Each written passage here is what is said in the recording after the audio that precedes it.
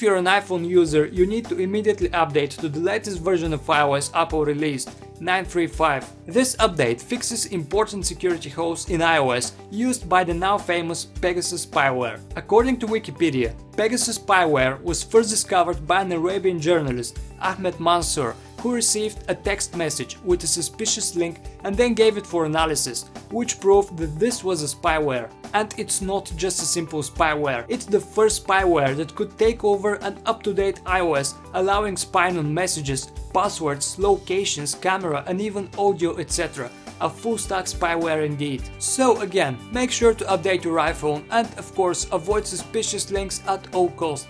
And if you wanna check if you're not already infected with the spyware or just the overall security of your iPhone, you can download the Lookout app from the App Store. It's a super easy way to check the security status of your iPhone. When you first open it, if you don't wanna use the other features of Lookout, simply don't allow it to access locations and contacts. Once you're in, you'll see the security section.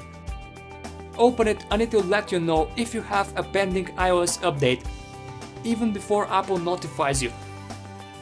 And will also let you know if there is some underlying malicious activity on your iPhone. Hopefully Pegasus Spyware will be soon gone for good, but it was definitely a reminder of the risks that the rapidly evolving technology carries along with it. As always, thanks for watching and make sure to subscribe for cybersecurity videos from virusguides.com.